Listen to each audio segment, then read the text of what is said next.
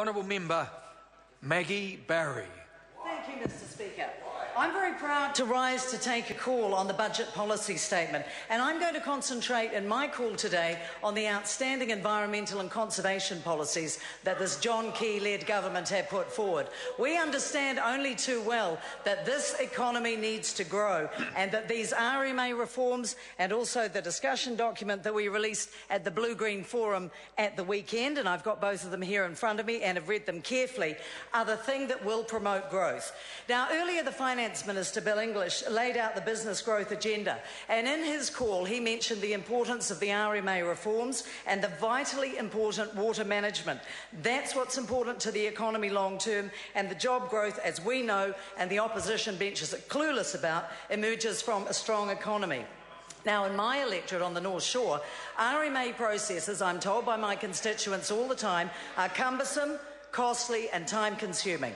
I get a lot of feedback from the North Shore, and it's a part of the country that encourages business. And these people are business-friendly. They know how to grow their businesses. They tell me that the RMA system is difficult to understand and to use, and that they believe it is actively discouraging investment and innovation, and I agree.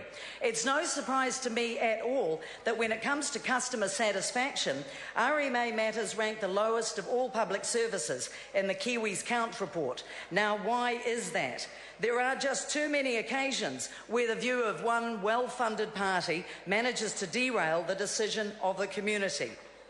Now, looking at some of the things that have gone wrong has been something that this government has done carefully. We've had plenty of examples for those dark 9 years where Labor predominated on the Treasury benches. Over and over again, we have seen with RMA processes in particular, planning happening almost by default as decisions are fought over on a consent-by-consent basis, blow by blow. It's a big waste of time and money. So fundamentally, the reforms that Amy Adams, the Minister for the Environment, outlined at the Blue-Green Forum on the weekend will help to resolve that. They will provide greater confidence for business growth and create jobs, greater certainties for communities to plan for their area's needs, and stronger environmental outcomes as our communities grow and change. There's not time today to list all of the reforms, but I would commend you to read these documents, to be familiar with them, and to make submissions on them. That is a cry to the public, and I absolutely am wholeheartedly behind our RMA and water management reforms. Thank you, Mr. Speaker. The question is that the motion be agreed to. As many of that opinion will please say aye. Aye.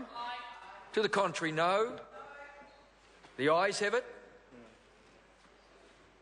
The ayes have it. Party vote has been called for. The clerk will please conduct a party vote. Thank you. New Zealand National. 59 votes in favour. New Zealand Labour.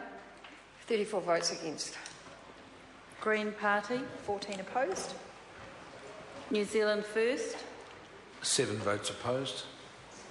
Māori Party. 2 votes in favour. Mana. 1 opposed. ACT New Zealand. 1 vote in favour. United Future. 1 vote in favour. Brendan Horan. Opposed. Any other votes?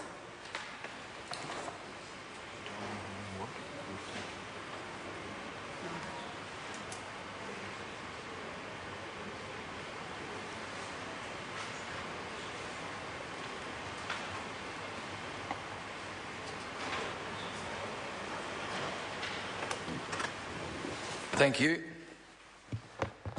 Honourable members, the ayes are 63, the noes are 57. The motion is agreed to. Call on private and local order of the day.